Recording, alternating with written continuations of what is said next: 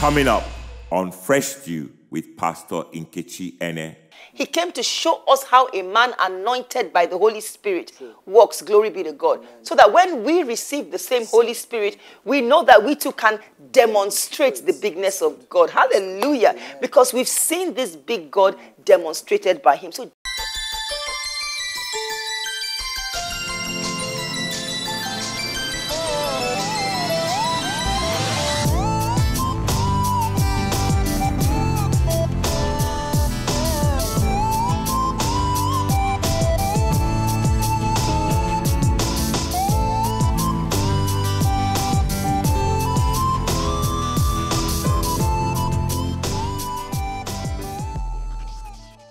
Speed.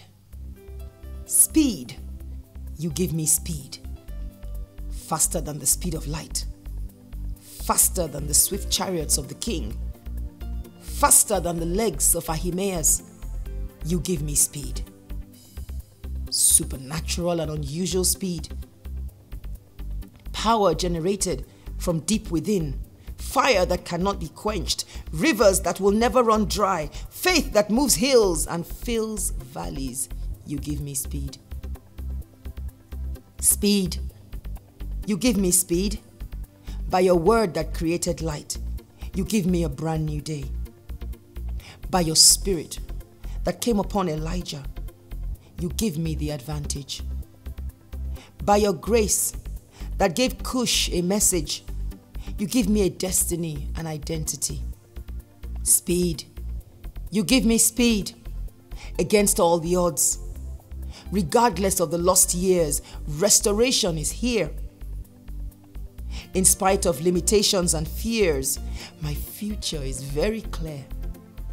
Now the clock is ticking, but it's in my favor. Now the sun is setting, but surely to rise again. Speed, he has given me speed. Wait for me, world, I'm coming in grand style. With his word, his spirit, his grace.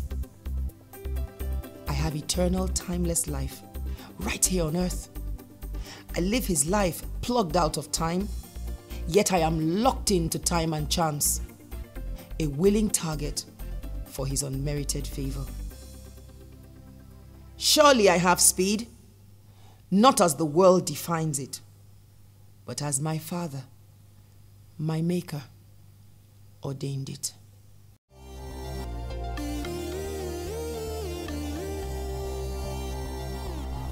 Dancing with Your Spirit. Get your copy of Dancing with Your Spirit, the new book by Pastor Nkechi Ene. Visit freshdew.tv or call 0700 GET Media to place your order today. Also available at bookshops nationwide. hello and welcome to Freshdew. I'm Pastor Nkechi Ene, and it's always my pleasure to welcome you to every episode of Freshdew. Today with Pastor Shola Akinwale, we are taking part 10 of our message series, God is big in me. And I'm sure Pastor Shola wants to give us a review of what we've done in 9 parts so far. Praise God. Yeah, God is big in me. And when we introduced this subject, we said we're going to be dividing it into sections. And we started by looking at the first part or section, which focused on God is big. The word big means of considerable size or extent, larger than other items of the same kind, of considerable importance or seriousness. It also means generous. And then we now shifted, like 3 episodes ago, into the second section, where we now shifted from the emphasis of God being big to God being big in me. And we explored who the me is. Who are we talking about when we say God is big in me? And we found out that that is the believer. And then in order to understand this and grasp it, we looked at the importance of establishing the bridge from the positional or potential to the experiential. And that's what we've been on. And we started by looking at Christ, because Christ is the big God. Amen. And we saw that Jesus Christ came in the flesh. And what did he come to do in the flesh? In the past episodes, we've been touching on the fact that he came to deal with the broken bridge between God and man. He came to dwell among us as a man. He came to declare God the Father or introduce him to us. He came to introduce him to mankind. That was good last week. Yeah, It sure. was good. And I love it when you're teaching and you have points and somehow they all just end up with the same Start with the same letter. When you have the P's or the Yeah, D's. yeah. Well, these are the D's. So we Right. said he came to deal with the broken bridge. He Yes. came to dwell. Yeah. So you can remember that deal, dwell, declare. And the last one in this section of what Christ, the big God, came in the flesh to do was he came to demonstrate. I like that. He came to demonstrate this big God who hadn't been seen in this way and in this manner before. Look at John 1:14, and the word, Jesus, became flesh and dwelt among us, and we beheld his glory. The glory as of the only begotten of the Father, full of grace and truth. That word behold means to to contemplate, to give attention to something, to gaze attentively at something. So obviously what Jesus came to demonstrate, by the time he began to demonstrate it, he got the attention of the people. Certainly. In a way, the people's attention had never been gotten before.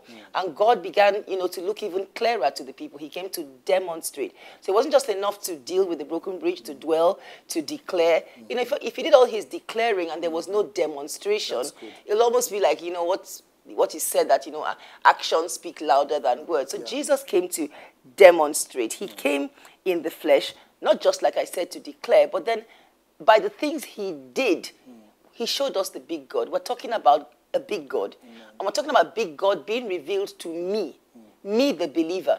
Positionally, when I got born again, that big God was revealed to me. But I need to see him expressed in my everyday life. And that's the bridge we're talking about. And when you begin to see God demonstrated, you begin to understand that God is big in every situation that comes, that comes your way. Now let's look at the meaning of that word demonstrate. Demonstrate means to manifest or exhibit, to show. See, there is nothing subdued and quiet about a demonstration. That's good. That's good. You think of a fireworks display. That's good. That's a demonstration. And the whole city sees those fireworks. You can be halfway across town and fireworks are going. There's a demonstration going on.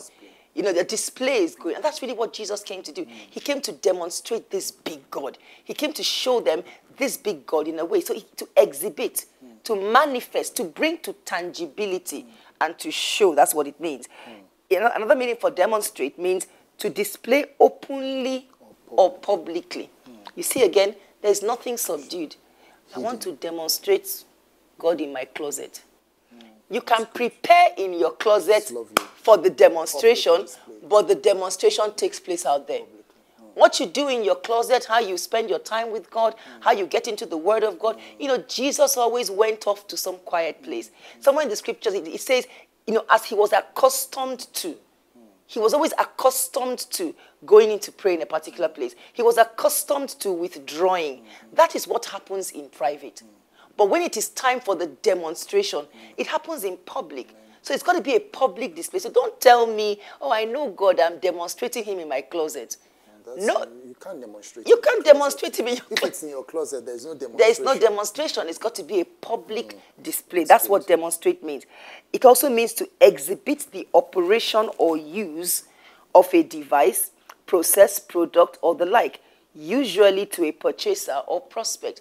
If I want to sell you this product, I won't call the name so that everybody can see what it is. So I'm not, doing a commercial for the company. But if I want to sell you this product and show you how this pencil works with this product, I'm going to say, Pastor Shola, you don't have this pencil. Let me show you how it works. And I'm going to take it. Look at what happens. It can do this. It can do this. And guess what's going to happen? Pastor Shola is going to want this product. Right. He's going to desire it because he's seen a demonstration. But if you just came to my office and saw it sitting on my table, it's there, just lying. What if Jesus Christ walked around this earth with all the power he had and there was no demonstration? And then he went to the cross, there would have been no impact. What would the disciples have followed up with? But he didn't just, have the power sitting in him saying, well, you've heard I'm the Son of the living God. Do what you want with it. Just better believe me. No. After declaring, he came to do what? Demonstrate. He came to show us how the product works. He came to show us how a man anointed by the Holy Spirit works. Glory be to God. Amen. So that when we receive the same Holy Spirit, we know that we too can demonstrate the bigness of God. Hallelujah. Amen. Because we've seen this big God demonstrated by him. So Jesus came in the flesh to demonstrate, to show this big God in tangible ways that the people could relate to. You know, after all of this God is big in me message, our desire is that at the end of it all, God will be a tangible reality to you in your everyday life. Amen. He won't just be some historical person. You know, there's this God they talk about. The patriarchs knew him. The priests knew him. The prophets knew him, 3 P's. The patriarchs, the priests, and the prophets. The privileged, like that's another P. The privileged patriarchs knew him. The prophets knew him. I wish I could know him like Isaiah. Oh, how I wish I knew him like Abraham. Stop that. God is big in you as a child of God, as a believer. And Abraham could not say, God is big in me.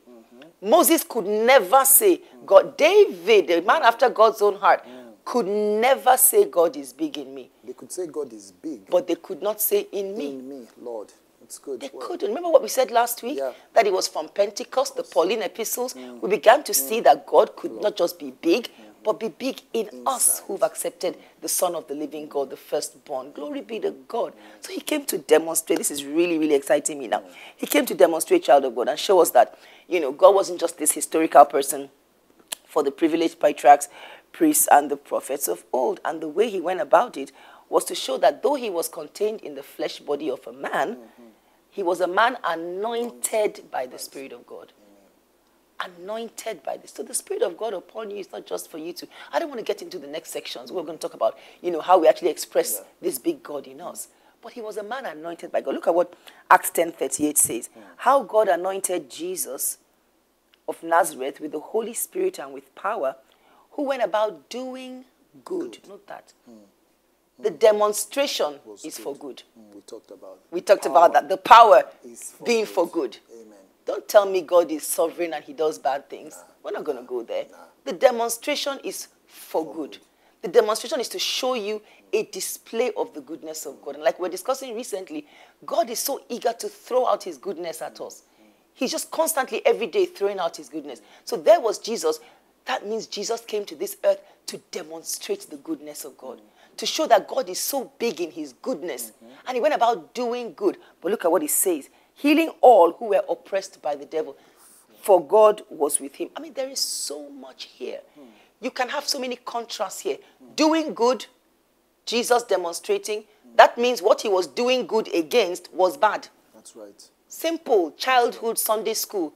God is good, devil is bad. Right. So you cannot tell me there's anything bad in God and anything good in Satan. He went about doing good, healing all who were oppression is bad. That's right. And it comes from Satan. And if he says healing, it means sickness, disease, anything that Jesus needed to heal was bad. That's right. So there is no way he can be doing good and the sickness or the disease came from God. Certainly not. There's no way. But he says healing all who were oppressed of the devil for God. Replace that with for the big God. Well, it had to be big because all who are oppressed by the devil, all we read in Matthew, all manner of diseases, all manner of sicknesses, it takes a big God to take care of everything. Everything. That's everything. Good. All manner. There is no one who came to Jesus for healing that didn't get it. Yeah. That was the demonstration of the bigness. He never turned anybody back because the big God was in him in fullness. Yes, but he was contained in a man's body, anointed by the Holy Spirit. He came to demonstrate, child of God, and he came to show that, you know, God was with him, and with these signs and wonders, he began to demonstrate. So any oppression of Satan is small. I want to say it again. Any oppression of Satan is small before the big God. You say, you don't know how bad it is. They told me stage 4 cancer, doing good and healing all who were oppressed of the devil. For the big God was with him. You have no idea. It's a mental situation, doing good, demonstrating, and healing all who were oppressed of the devil. For the big God. Glory be to God. Amen. Glory be to God. Amen. Glory be to God. Yeah. John chapter 3, verse 1 to 3. So we see here that God was not just Jesus' father, who was aloof, distant out there. He was his father who was with him, like we've seen, doing signs and wonders, and thereby demonstrating his bigness. John 3, 1 to 3. This is the testimony of Nicodemus. There was a man of the Pharisees named Nicodemus, a ruler of the Jews. This man came to Jesus by night and said to him, Rabbi, we know that you are a teacher come from God. For no one can do these signs that you do unless God is with him. Jesus answered and said unto him, most assuredly I say to you, unless one is born again, he cannot see the kingdom of God. So Nicodemus, look at Nicodemus's description of Jesus. Yeah. We know that you are a teacher come from God. That seems to say to me that the other teachers, well, you may not say they may not have come from God. We may not say that, but Nicodemus himself was a teacher. Yeah. He was a rabbi. Yeah. But what made Jesus Christ different? Because of the signs that he did. And just like you said, he went about doing good, for God was with him. Nicodemus says so. No one can do these signs, no one can do these miracles, except God is with him. So signs and wonders are miracles done by or in the name of Jesus, the Son of the living God.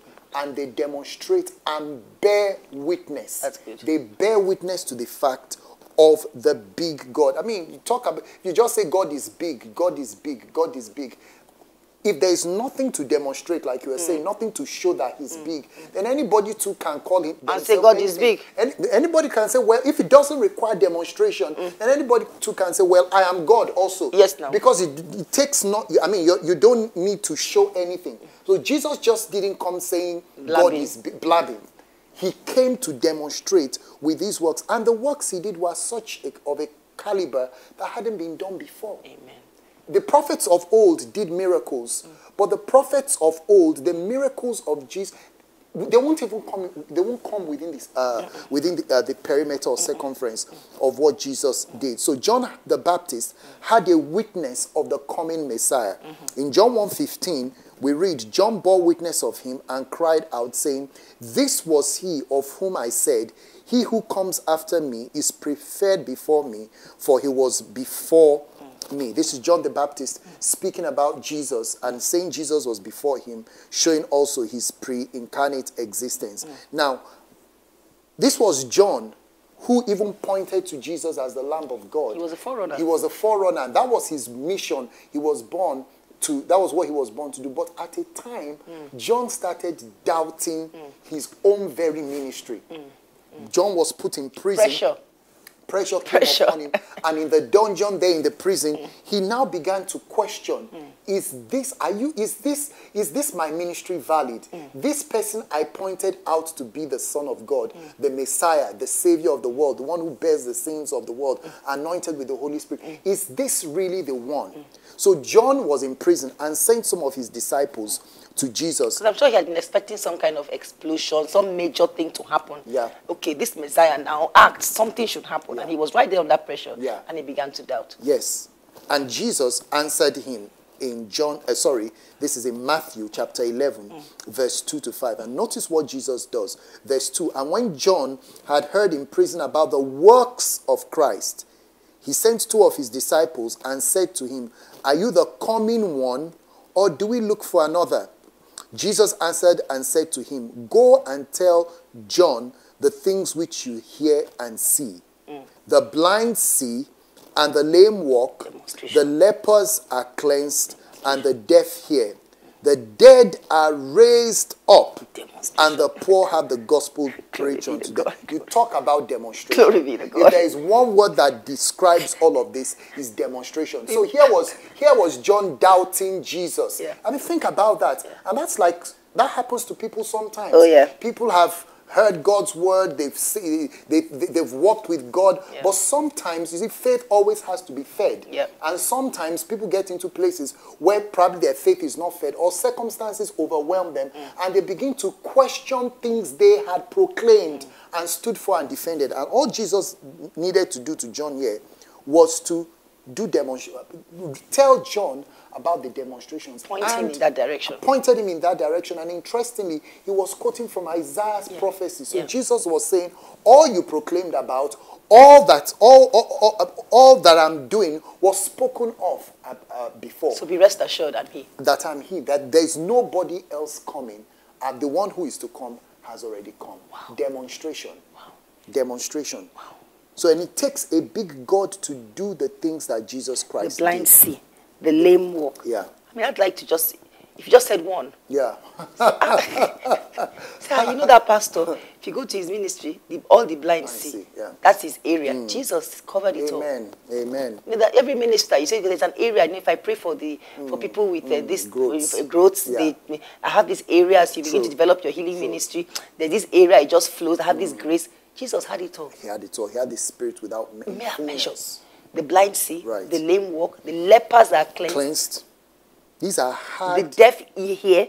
So he wasn't talking about fever and headache here. Lord, The dead are raised. These are what people would call big cases. Demonstration. Yeah.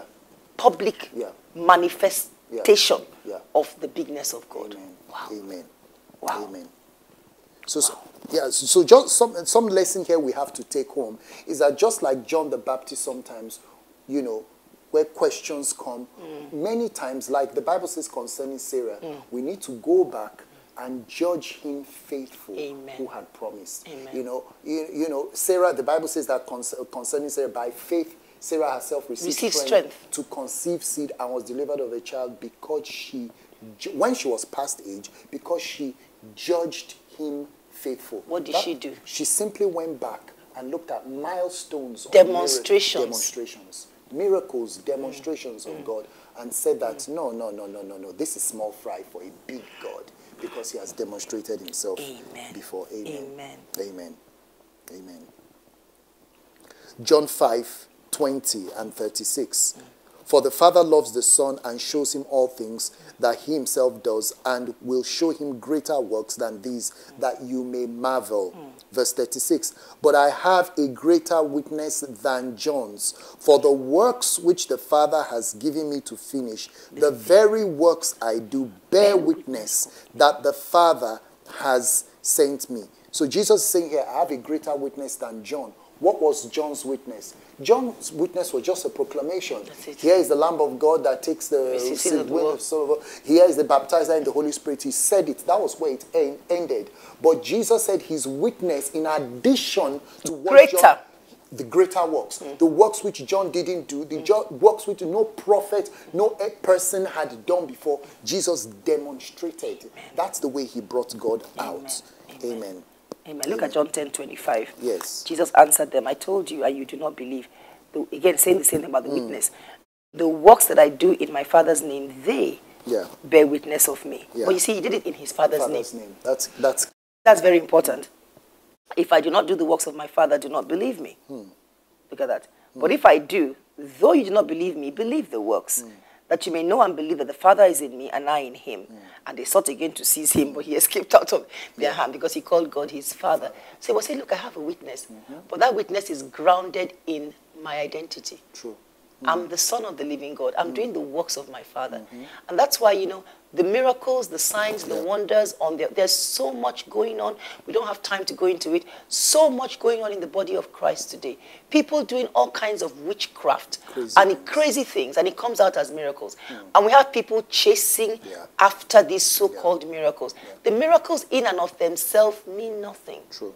But he says they are the Father's works. And he's doing them. And, that's what's important here. The miracles, the signs, and the wonders confirm confirm the word of God and confirm the identity of God. Glory be to God. Let's just end with Hebrews 2. Time is gone already. Hebrews 2 verse 3. Time goes so fast in this studio. Goodness me, God. Look at Hebrews 2 verse 3. How shall we escape if we neglect we can't break this down today. We might touch it next week.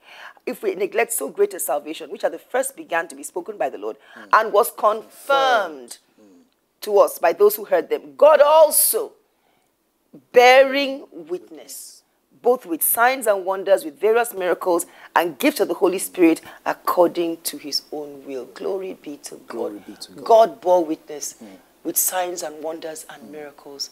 Glory be to God. Glory be to God. Glory be to God. Father, we thank you. We won't put you in a box. We won't lock you up in a box and say, this is the way God needs to operate. According to your will. The word and the spirit work together according to your will. We will teach the word and we will demonstrate the word. That's what Jesus did. And that's how he experienced your bigness. And people began to see who you are and who you are to them as Father. We give you praise, Lord. We thank you for what you're showing us in this series. It's so overwhelming. You're a big God. And we are the me because we know you. The believer can say, God is big in me. Thank you, Father. Thank you, Father. Thank you, Father. Thank you.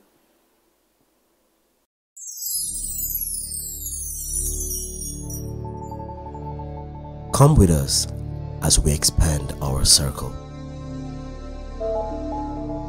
Come, let us conquer new grounds together.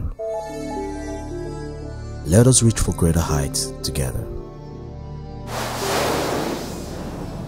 Share the vision, share the provision, and share the blessings. Come. Become a partner today. Here's how to join the Freshdew Partnership Circle. Go to freshdew.tv, register, and that's it. You become a partner. Financial partners can make deposits at any Diamond Bank branch nationwide. The Freshdew account number is 000-212-2097. Visit freshdew.tv or call 0700 Freshdew for more details.